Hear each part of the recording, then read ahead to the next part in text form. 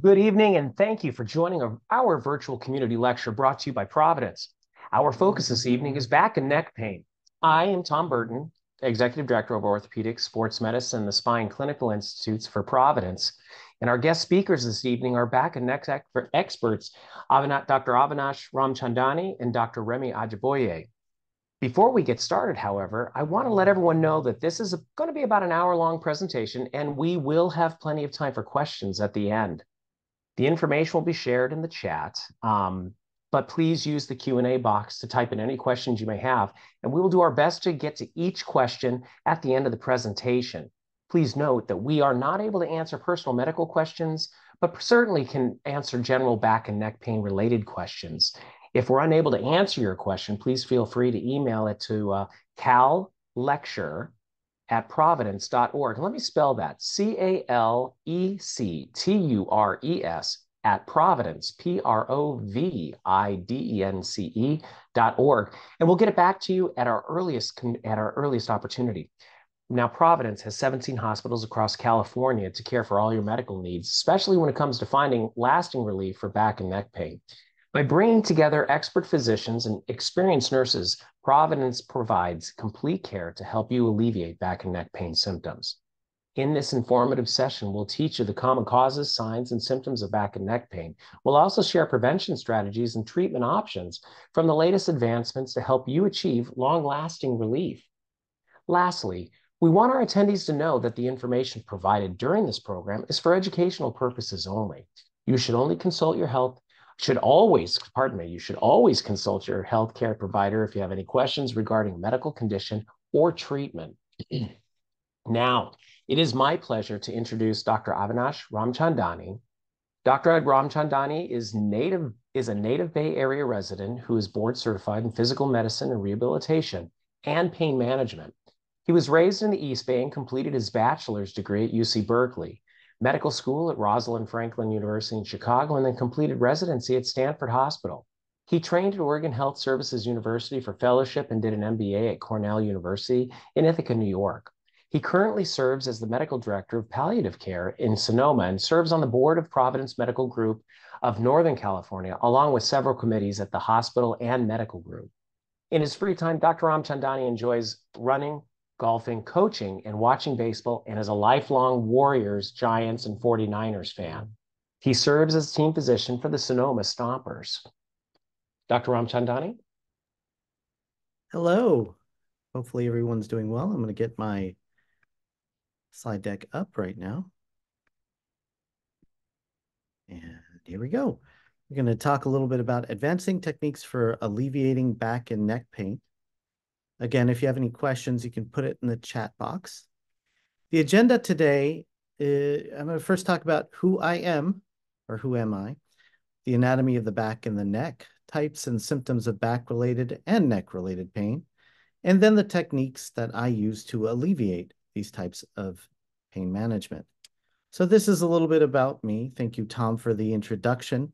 You can see this is my family up here on the top left, my parents and my kids and my wife, and I thank them for how far I've achieved in life, as well as all the different places I've worked and studied, etc. So I'm going to talk a little bit about the anatomy of the spine.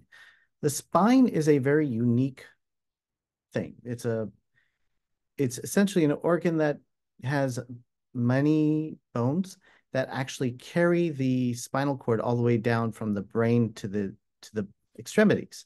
So within the spine, we have the vertebral foramens that go all the way up and down from the cervical, thoracic, and lumbar area, as well as the sacrum and coccyx.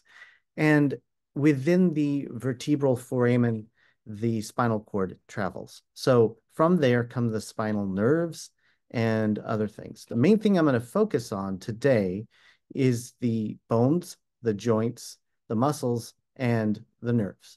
So those are the main items, which is pretty much everything. Now, there are discs as well in the middle, which is something that no other part of the body has. So let's go to the next slide here. So the parts of the spine, we start with the head, and then we have the cervical spine above that. We actually have C1 through 7, which are the 7 cervical vertebral bodies.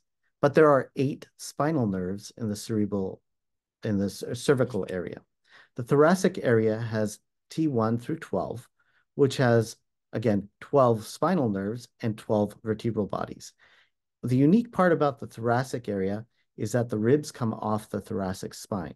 So we actually have a connection between the thoracic spine and the ribs. The lumbar spine is L1 through L5, which have the same amount of nerves. And then we have the sacrum, which is actually one big fused vertebrae. And that one goes from S1 through S4. Some people actually can have an L6. So you can actually have a 6th lumbar vertebrae. And some people don't have a 5th lumbar vertebrae. So some people actually have 4. These are normal variants and sometimes can cause pain and sometimes doesn't. It all depends on the person. So from the sacrum again, there are actually 4 nerves that come out of that one vertebral body. So we call that S1 through S4. And then there's the coccyx, which is below that. Around those areas are the muscles, which are listed there on that picture. You can see how many different types of muscles we have in our back, just right next to our spine, in the lumbar spine, the thoracic spine, and the cervical spine. Then we have the joints. Unique joints, including the facet joints, which are in between each vertebral body, the sacroiliac joint, which is a very unique joint. This is between the sacrum, which is at the bottom of the spine again, and the pelvis, which is the hip bone. So we have a special joint there called the sacroiliac joint. There are also the non-spine joints, which are called the costochondral joints. These are between the rib cage and the spine. So there are those. And then, of course, we talked about the discs and the bones. The bones, the vertebrae are very unique as well. And I'm going to talk about that in a few minutes here. So the types and symptoms of back pain.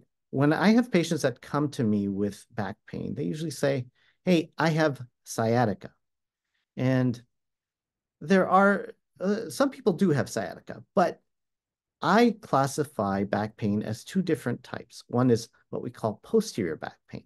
This is the back side of the spine. So this is more towards your backside. The anterior back pain is more towards the front side. This is the side we can't see as easily. So backside pain or posterior back pain is more common than anterior back pain. We usually see these patients with more pain when they bend backwards. The pain resolves or gets better with sitting and lying, and the pain can radiate to the legs and can only be in the legs. This is still considered back pain if they have pain just in the legs. Now, that is not all pain in the legs, but this particular type of posterior back pain, when it's radiating to the legs, can be classified as sciatica. Now, anterior back pain, the front of the vertebral body or the front of the spine, is due to the vertebrae and sometimes the disc. And you can see in this picture that the vertebral disc is right there in the middle of the vertebrae. And it can actually protrude to the back and cause posterior back pain, but sometimes the disc itself can cause anterior back pain or front back pain. This is more due to when you bend forward, you get pain with that. You can actually get more pain with sitting and lying, and pain does not resolve completely with sitting. Pain actually gets worse sometimes with sitting. And the pain is usually only in the low back. Now, sometimes it can be in other spots, but usually it's only in the low back. And then, of course, you can have both of these, which becomes more complicated, and then we have to treat both. So I have many people, again, that tell me that they have sciatica. Again, sciatica is posterior back pain. This is low back pain that radiates to the legs and possibly the feet. If you look at the picture there's a diagram of all the different areas of the nerves in the spine and actually where the nerves of the spine travel to. So you can look in the neck there. We actually have pain that can radiate from the neck to the hands, and that can be caused by posterior back pain or posterior neck pain. This is not called sciatica. This is called a cervical radiculopathy. It's not ridiculous. It can cause a lot of pain, but it is also caused by posterior neck pain. Now, you can have the same thing in your low back down to your legs, and this usually causes pain that is numbness, burning, tingling, things like that. Not always is it like that, but most of the time it is. So key point here, sciatica isn't low back pain that radiates to the buttocks area. That usually isn't sciatica, but it can be. The pain on the side of the hips is usually not sciatica, but again, it can be. Now, pain in the buttocks can be sciatica, but most of the time it isn't. Pain anywhere in the back that is not radiating to the legs, again, is usually not classified as sciatica. Pain that is on the front of the legs is usually not sciatica as well. And pain that is in the back of the leg, or pain that is in the leg, but without back pain, can be classified as sciatica, but usually isn't. So again, we're going to talk a little bit more about posterior back pain. And I just talked about sciatica a whole bunch. But what is sciatica? We talk about this where we talk about, oh, this patient has sciatica. It's usually caused actually by a nerve root that's being pinched in the spine. This can be in the neck or the low back. Now, specifically here, I'm showing a disc bulge or actually a herniated disc, which is worse than a bulged disc. So this is where the disc is actually protruding through the disc annulus, which is the outside of the disc.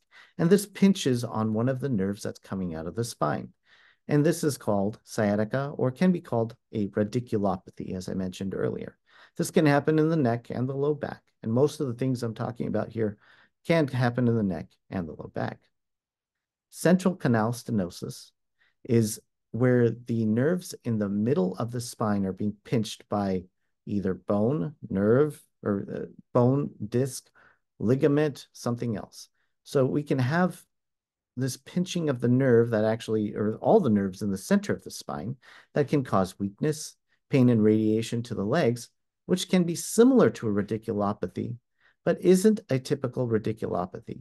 So these patients, usually the typical signs of radiculopathy when we do an examination don't show up. And the MRI has these classical findings. On the right side, this is an example of someone with central canal stenosis. And you can see there that where the arrows are, the area between those two is not the same as above that. So that is where it's being pinched, and that is causing central canal stenosis. Now, sacroiliac joint pain is in the low back and is between the sacrum and the iliac area. Now, this pain is very similar to joint pain, can be similar to facet pain, and can mimic either or both. Now, facet pain is also back pain, and that is by the joints in the low back. And that can mimic all of these things as well.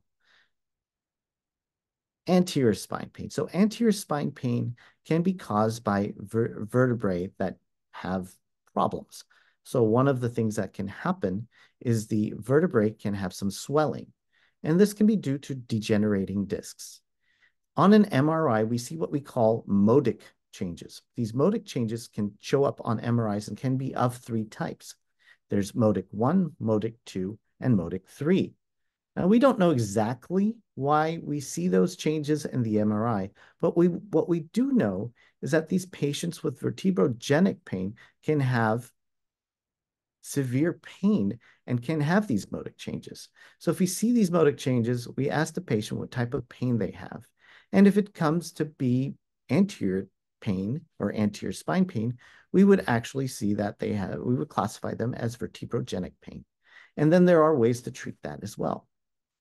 Another type of anterior pain can be caused by a vertebral compression fracture. This sometimes happens when a patient has osteoporosis, which is caused by decreased bone density. And decreased bone density happens because patients don't have enough calcium. They can be on steroids, can be caused by cancer, can be caused by other types of trauma. And what can happen is that their bone actually squashes down to what you see on the right. So if you see the top vertebrae there, and that one, I'm going to actually put a little laser pointer on this, which is kind of cool. So this one over here, you can see that the bone density is much greater than the one over here. So this one has less bone density. And this would be a small compression fracture. This one over here has a pretty severe compression fracture, and this one also has a compression fracture. So that's kind of what we see on the MRI, is that these bones are compressed. You can also see that on an X-ray. Now, the area can have severe pain in the low back, can have severe pain in any part of the spine where the compression fracture is. So I'm going to talk a little bit about neck pain. Again, neck pain can be caused by a pinched nerve, which is radiating from the neck down to the hand and arm. Feels like pins and needles. It can involve weakness, but usually more what we call spasms, so patients actually have tightness. You can also have facet-related pain, which is the joints in the back. This is, again, posterior neck pain. It can feel like tightness, can be associated with headaches, can be associated with tight muscles. It can radiate to the shoulders, or the pain could just be in the shoulders from the facets. These are some patterns of where facetogenic pain, what we call facetogenic pain, can be referred to. So some people can have, where they have C2-3 pain, they can actually have pain in their head and have a headache. C3-4 can be in the back of the neck and all the way down to the shoulders. And C5-6 can entirely be down in the shoulders and can be above that area where the scapula is, or the shoulder blade is. So we can have pain in lots of areas from these facets. Now, one of the things that can disguise as a neck issue and sometimes can be confusing for physicians as well as patients is that you can have arm numbness and pain and even neck numbness and pain, but they're actually caused by not the neck. They're caused by something else. They can be caused by a nerve that's being damaged in the arm. And that can actually cause some weakness, less spasms, but more weakness in those areas. So treatments for back and neck pain. One of the things, of course, is an epidural, and that's what a lot of patients get. But I'm going to start with things that aren't so invasive, because a lot of people don't need injections or surgery for their pain. They can be managed pretty well with physical therapy, which can include stretching, strengthening, manual manipulation, heat and ice. There's also a lot of other things that physical therapy can offer you, including pressure point release and other things like that, that can be very beneficial. There's ultrasound therapy. There's red light therapy, which is kind of new on the scene. It's also known as infrared therapy. There's a TENS unit, which is demonstrated here on the right. You can put a TENS unit with TENS pads, and this can give electrical stimulation to the back directly on the skin. That's why it's called transcutaneous electrical nerve root stimulation. Chiropractic therapy can help, osteopathy can help, and medications can help.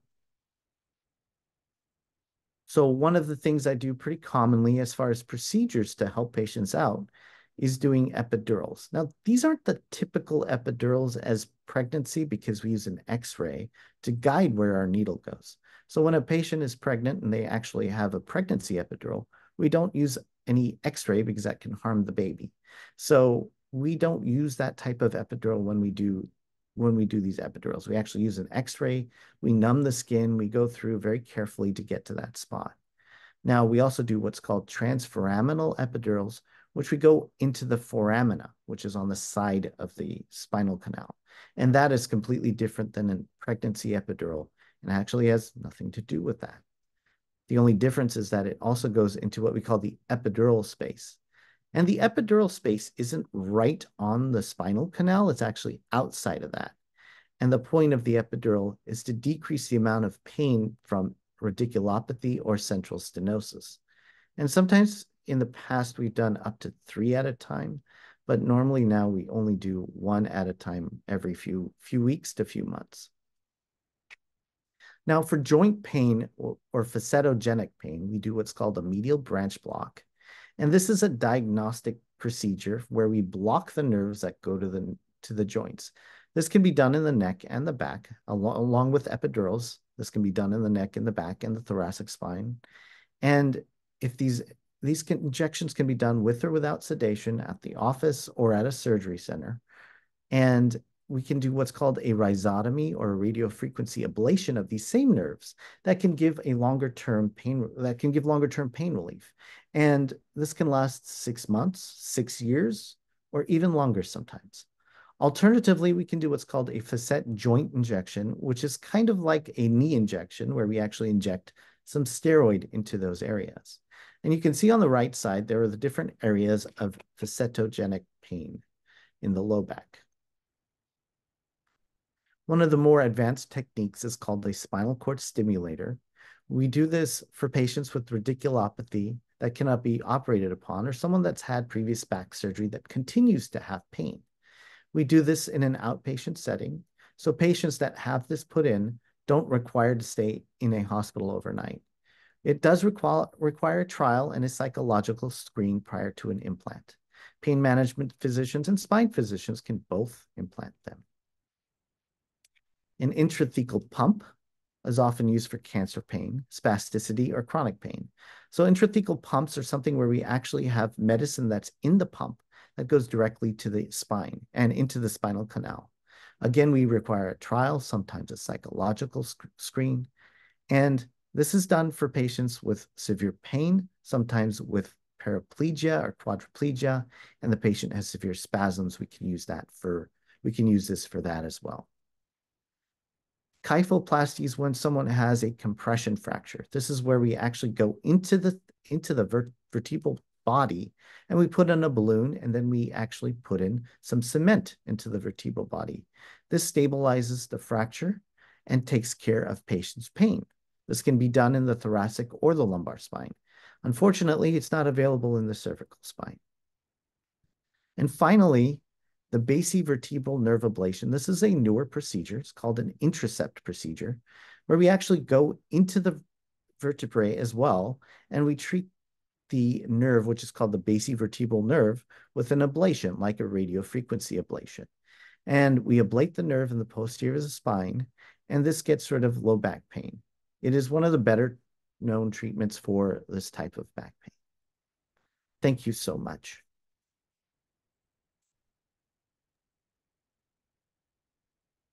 Thank you, Dr. Ramchandani.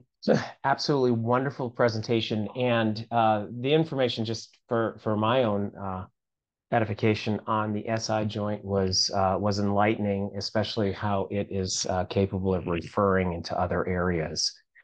So thank you very much for that presentation. Now it is my distinct pleasure to now introduce Dr. Remi Ajiboye. Dr. Ajiboye is a board-certified spine specialist trained in surgical and non-surgical management of spine conditions. He has advanced fellowship training in minimally invasive spine surgery and complex spinal reconstruction for conditions involving the cervical, thoracic, and lumbar spine.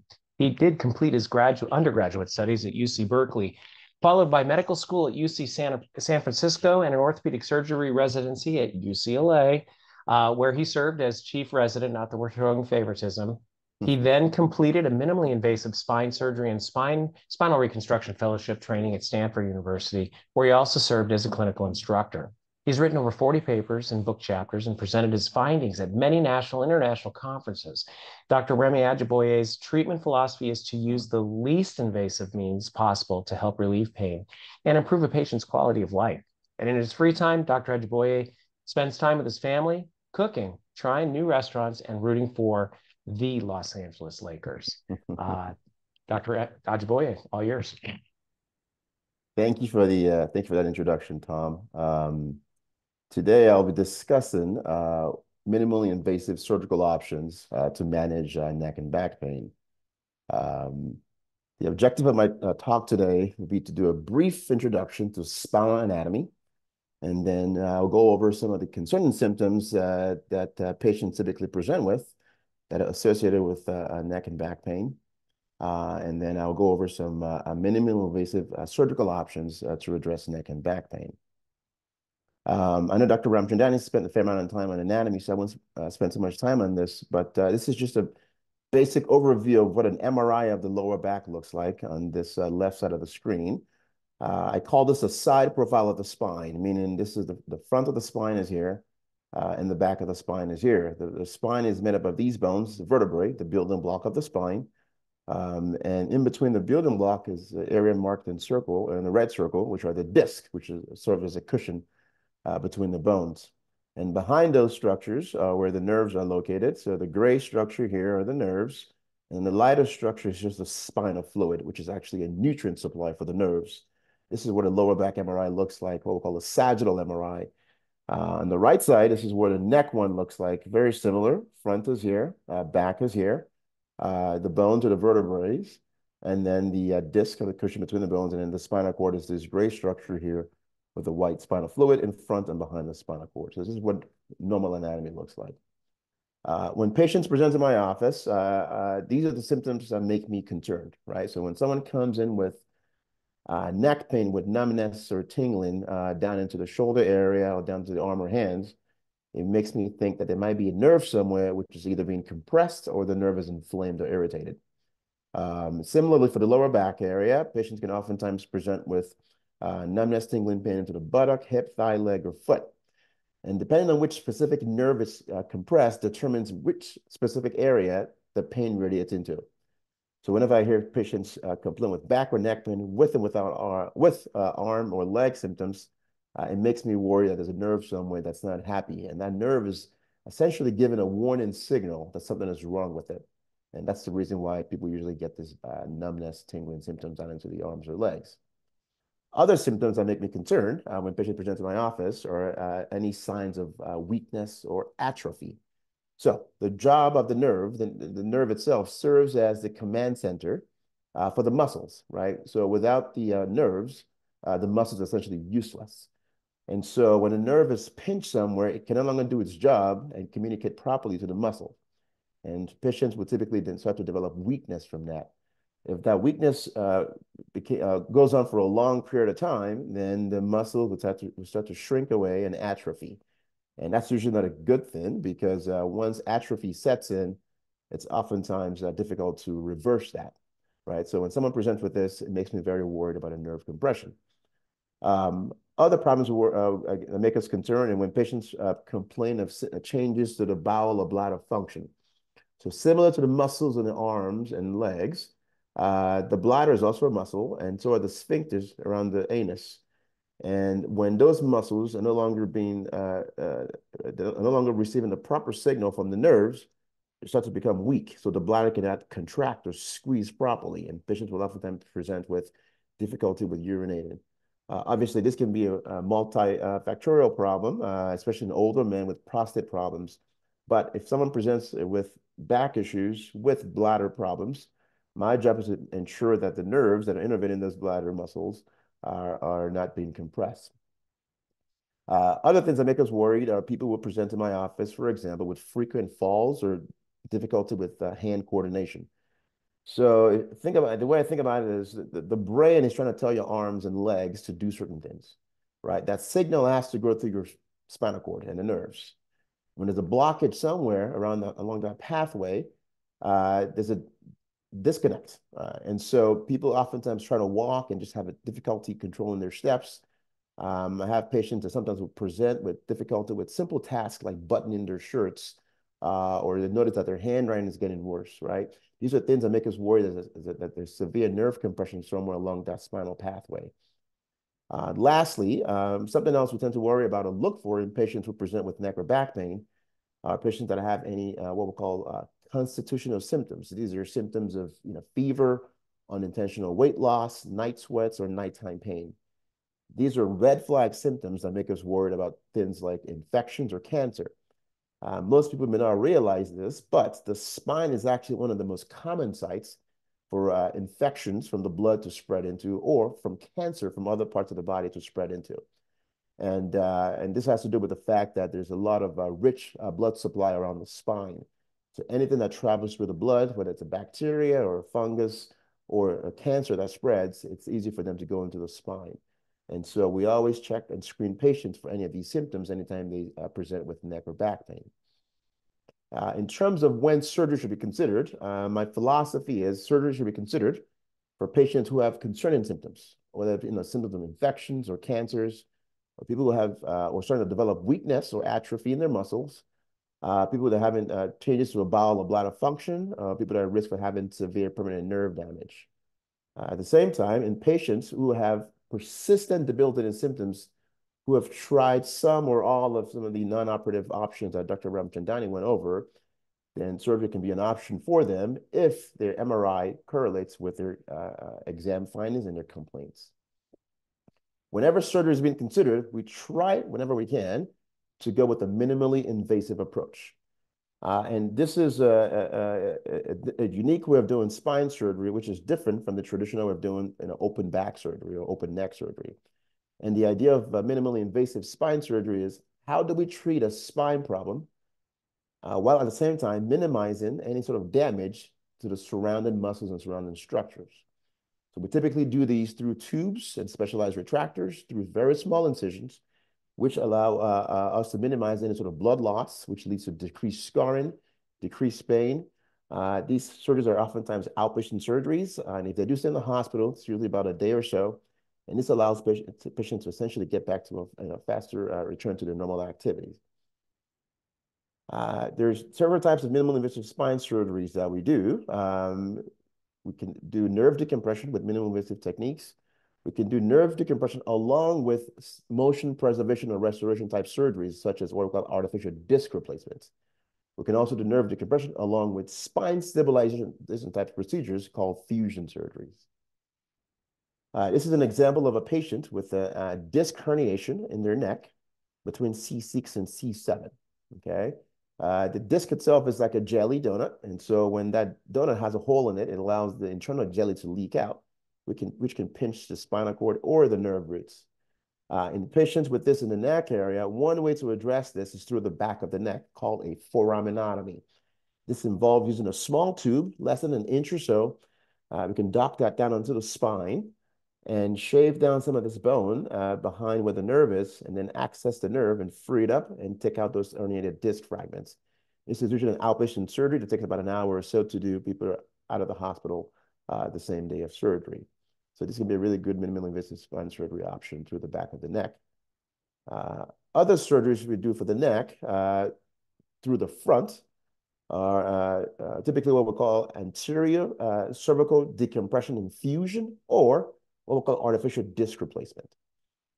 These two surgeries function, the similarities between these two surgeries is that you go through the front of the neck, okay, you take out a bad disc or a diseased disc, which is pinching a nerve, and you free up the nerve. The historical way of doing this procedure is to do a fusion, meaning once you take out that disc and you free up the nerve, you're now left with an empty space where the disc used to be, which is essentially the space between the two bones. Historically, we'll put a piece of bone into that area and put a plate that has holes in it for screws and secure the bone above and below that disc together, which fuses that joint and immobilizes that joint, which allows those two bones to grow together, almost like trying to heal up two pieces of a broken bone together. More recently, we've been doing more and more of what we call artificial disc replacement. It's similar to a fusion in that you go through the front of the neck, you take out the bad disc, you free up the nerve, but instead of putting a piece of bone in there and locking up that joint, we put a mobile joint in there, which has a plastic in between, almost like having a hip or a knee replacement surgery, right? And this essentially helps to maintain motion in the cervical spine and the neck area. This is a video that sort of illustrates this technology. This is an example of what an artificial disc in the neck looks like. This allowed for forward as well as forward bending as well as backward bending of the neck, which helps to maintain motion in the neck area. You can also have continuous side-to-side bending through the area where you put an artificial disc in, again, similar to a knee or hip replacement. This is in contrast to a fusion where you put a plate and screws, immobilize those joints. And the problem is that this limits motion and can also oftentimes put a lot of stress in the joint above and below where the fusion was done, which can sometimes accelerate the process of those other joints deteriorating in the future. In the lower back area, there are also options for decompression. So most people have probably heard of something called a laminectomy or laminotomy or microdiscectomy. A laminectomy just means there's a bone in the back of the spine called a lamina, and you're taking out that entire bone in its entirety to access the spinal canal and to decompress a severely pinched spinal canal. In contrast, a laminotomy just means you're taking out just a part of that bone, not the entire thing. And this can also allow you to access the spinal canal and decompress a pinched nerve, take down bone spurs, and take out herniated disc fragments. These surgeries can typically be performed, again, through a small tube, less than 1 inch. These are usually outpatient surgeries that can be done. And through this tube, you can access the spinal canal, free up a pinched nerve, take down bone spurs, take out disc fragments, and patients have pretty good success with this surgery. Now, for the lower back, there are also other surgeries that we do. There's a lot of acronyms usually thrown around in the lower back area. I'm sure people have heard of the word ALIF or TLIF or a PLIF. These essentially are acronyms that talk about how you access the spine, the lower back area. So for example, if you're accessing the spine through the front, like the abdomen, we call that an anterior lumbar fusion. If you're accessing the spine through the side, we call that a lateral lumbar fusion. If you're accessing the spine through the back, we call it a posterior lumbar fusion. And these, when you access the spine through these ways, you can either do what we call a artificial disc replacement, you can do also, or you can do a fusion. So this is an example, this first X-ray here of a patient who has an artificial disc replacement, right? Similar to what I went over for the neck area. This is done between the L4 and L5. You can basically go through the front of the spine, take out a bad disc, clean out the nerves, and then put an artificial joint in there, which helps to preserve motion. Now, the outcome in the literature for disc replacement surgery in the lower back, it is not as good as the result in the neck. So in general, we tend to do a lot more disc replacement surgeries in the neck than we do in the lower back area. The results in the neck are fantastic, and the ones in the lower back are just not as good as the neck area. The second X-ray shows an example of a patient who had what we call anterior lumbar fusion through the front. You can see this big titanium cage or a spacer here, which is now replaced where the disc used to be. And then you stabilize the surgeries through the back with these screws called pedicle screws. This third X-ray is an example of a titanium spacer or cage, which is put in through the side. And then similarly, there's screws through the back that basically help to reinforce the stability of that fusion. And then on the fourth slide here is what we call the posterior interbody fusion, meaning you can take out the disc, free up the nerve through the back, again, put a titanium spacer in there with screws and rods, and those are secured in place, which allows those bones to fuse together. Again, this can all be done through minimally invasive surgical means through incisions that are about less than 1 inch or so. What a lot of these procedures have in common is the fact that we use a lot of screws and instrumentation into the spine. To help to safely place this instrumentation, we tend to use a robot. This is an example of something called the Globus Excelsus GPS spinal robot. And this is now available to use in many Providence facilities. The idea of robotic guidance and navigation is that this robot essentially allows us to place instrumented implants through a planned trajectory in a very, very precise fashion. I'm talking about within millimeters of accuracy. And then we incorporate that with what we call a navigation, which is like a GPS system, right? Which provides real-time visualization of where the instruments are in the patient's anatomy while you're in surgery. This is an example of what that looks like. So usually a patient is laying on the operating room table, and we bring this machine in, which is like an intraoperative or CAT scan. So this machine comes into the OR, gets a CAT scan of the patient laying on the table. And based on this CAT scan, okay, we can then plan our screw trajectory right there in real time. You can pick the screw sizes, the screw length, the width of the screw, the exact trajectory you want the screw to go into. And once that's set, the robotic arm then comes in and docks exactly in your planned trajectory. I'm talking about within a millimeter of accuracy, right? Which can be a big deal in the spine where you're trying to navigate some very narrow corridors to safely place this instrument. Again, this is a great technology that a lot of Providence systems have now. Another type of minimally invasive spine surgery that I offer for the lower back is something called awake spine surgery. This is a unique procedure. It's essentially having spine surgery done with no general anesthesia, meaning there's no tube that's inserted down into your throat.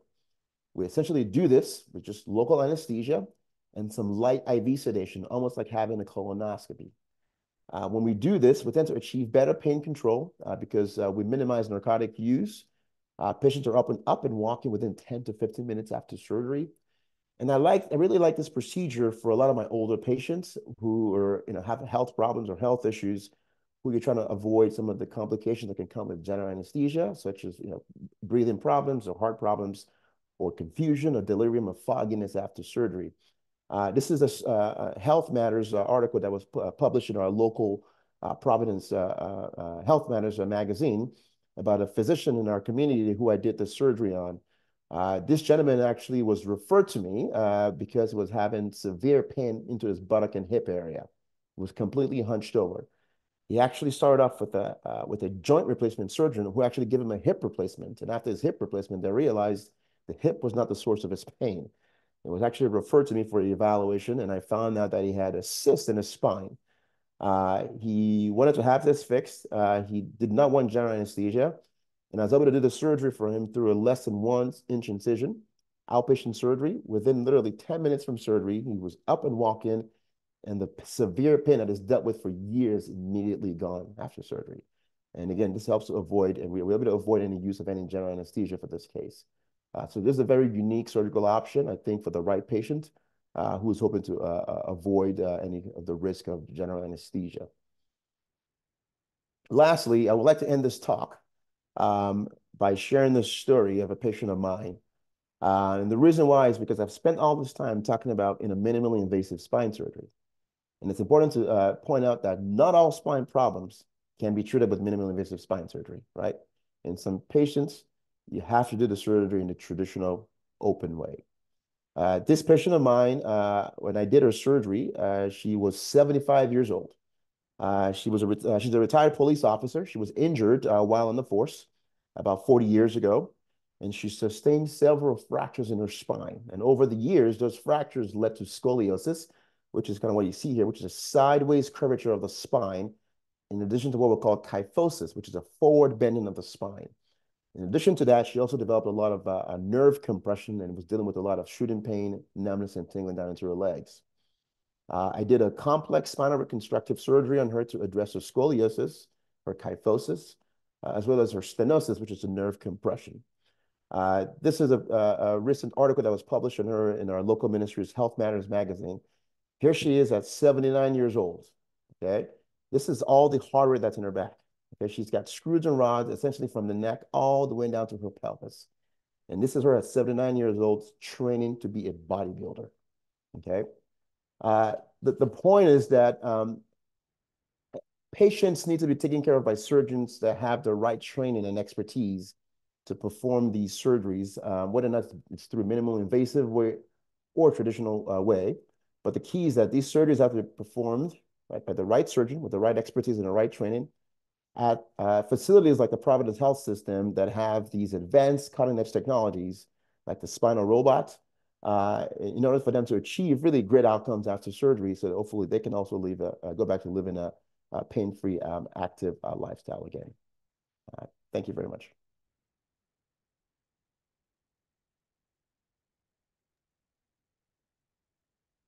Well, thank you very much, Dr. Ajiboye.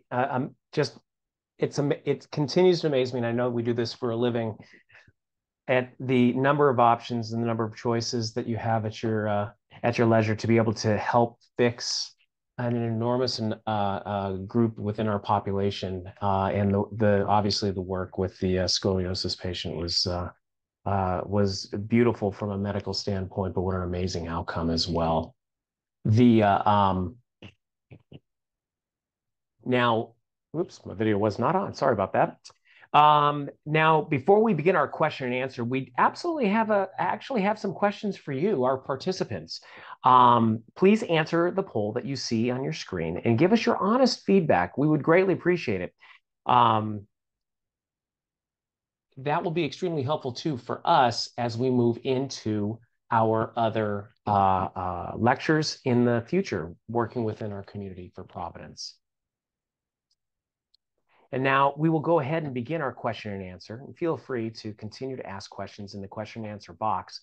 And we will do our best to be able to get to them.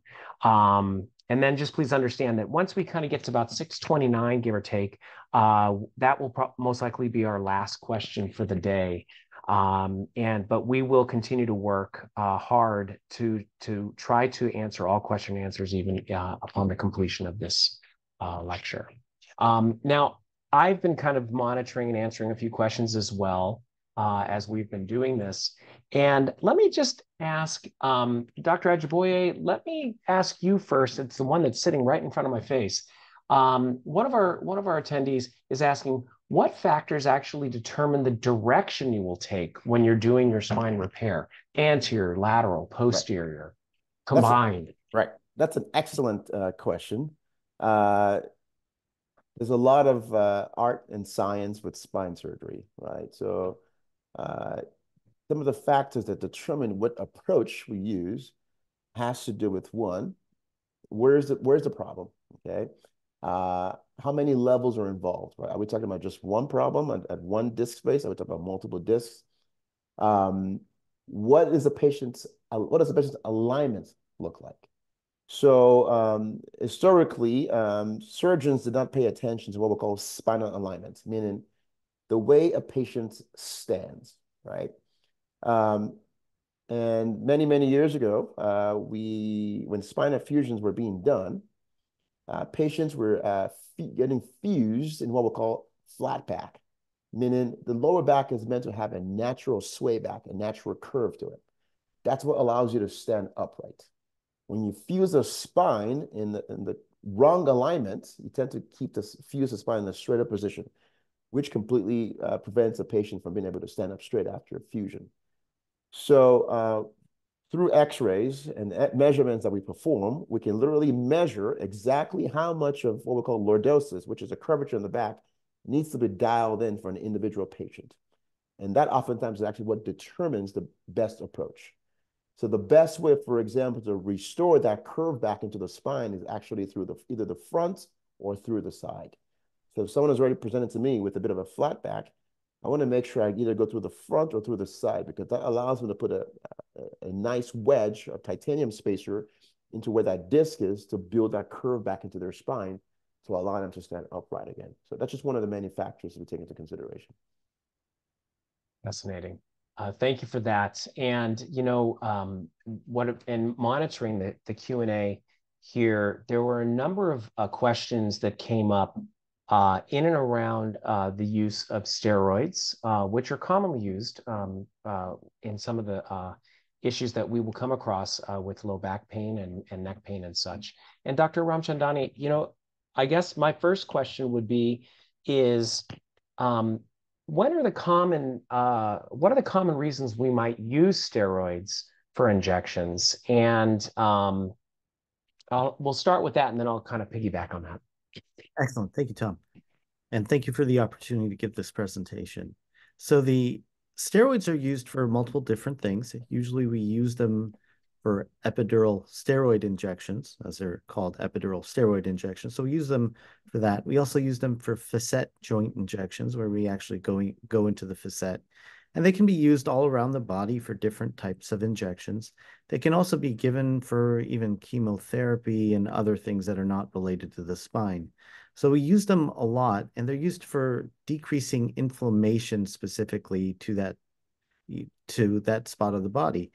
But if we give it IV, or orally, we may be trying to trigger less inflammation throughout the body with that steroid.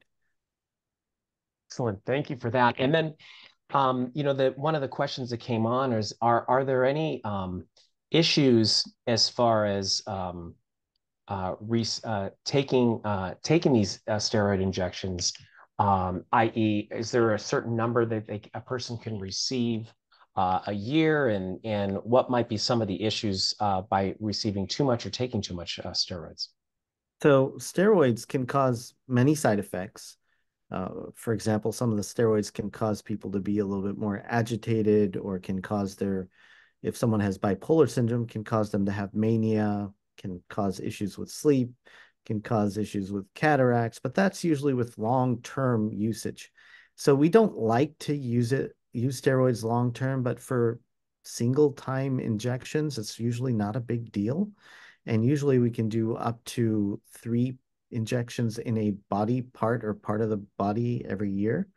Now, some patients have to be on steroids long-term for rheumatological conditions and things like that. And that's when those side effects come upon us for the most part.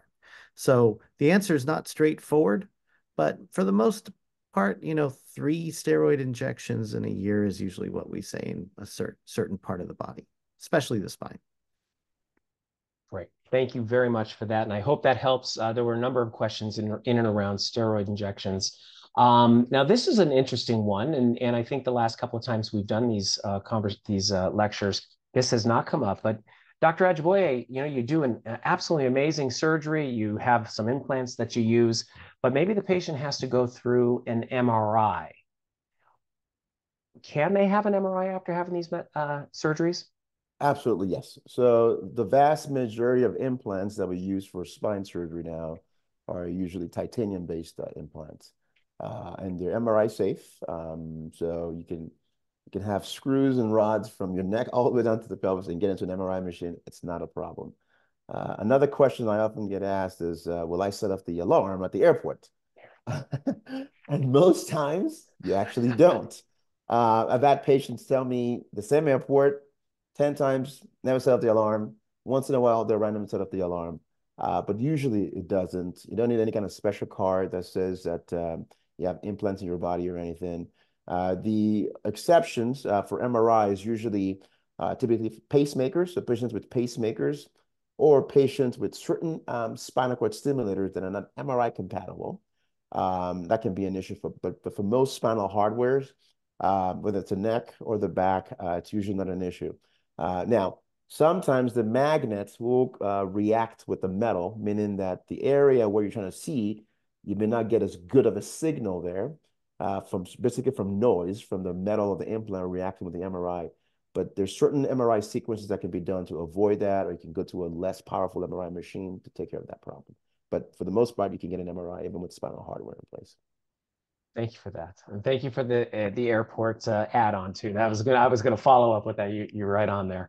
So Dr. Ramchandani and Dr. Ajiboye, I'd love to hear your guys' approach on this and thoughts on this.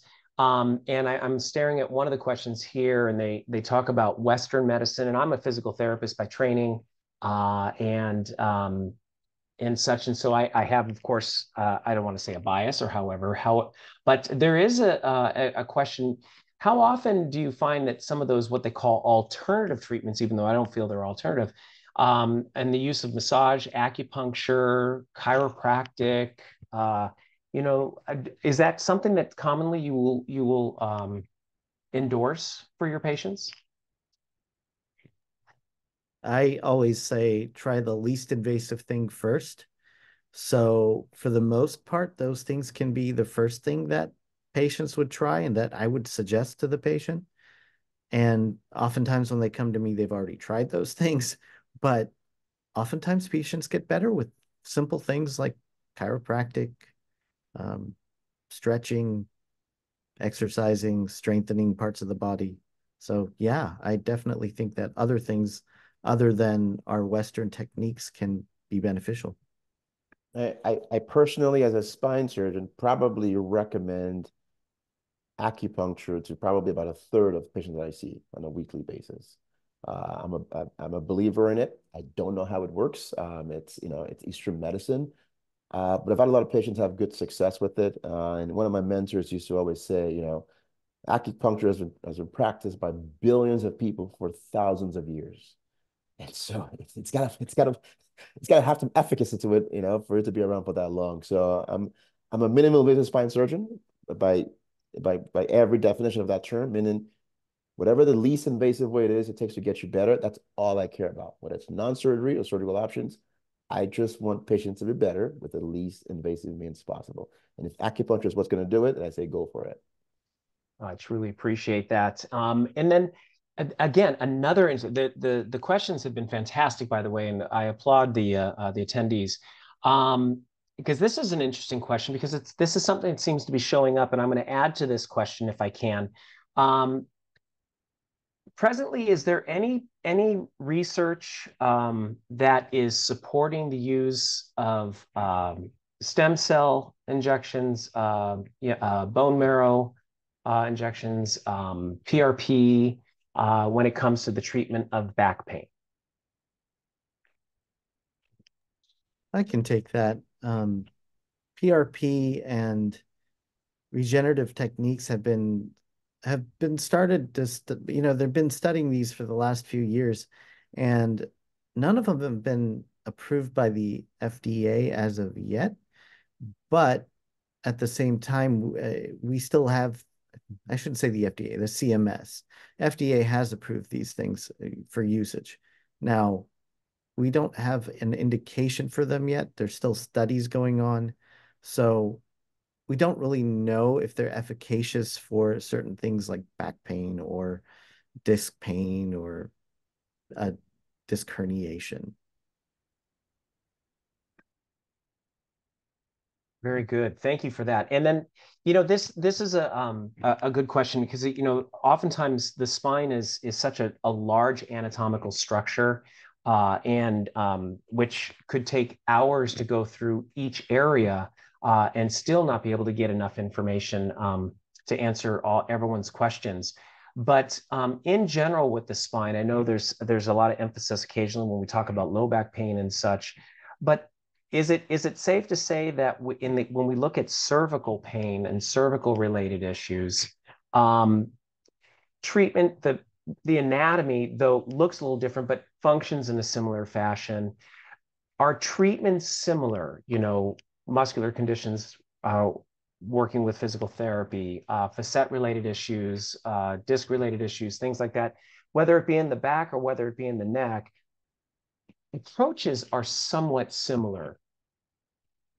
Dr. Ajiboye, maybe. Yeah, no, I absolutely agree. So I think the general treatment principles are pretty similar for both neck and back problems. Back problems just happen to be a lot more common, right? Just the way we are as human beings and our anatomy, being, vertical organisms. So our back tends to undergo a lot more stress than the neck, but the treatment principles are the same. So whether it's for neck or back pain, options for, anti-inflammatories, physical therapy, acupuncture, chiropractors, and some of the injections that Dr. Ramchandani went over, to me, I apply the same principles. When it comes to surgeries, there's some slight subtleties depending on how you're going from the front or the back, but they're still pretty similar areas. And yeah, so thank you. Great. And Dr. Ramchandani, this is our last question, but if you have a few words as well. Yeah, absolutely. We do most of the things in the back and the neck similarly.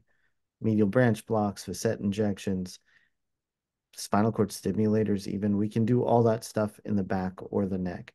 Now, there are certain things that we want to be a little bit more careful with the neck than the back, like ablations and vertebral augmentation or kyphoplasty.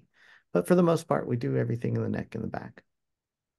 Fantastic. And thank you very much. Thank you both very much for being able to offer your very valuable time to be able to come to this group today, to be able to present. And we want to thanks to all of the attendings to this lecture.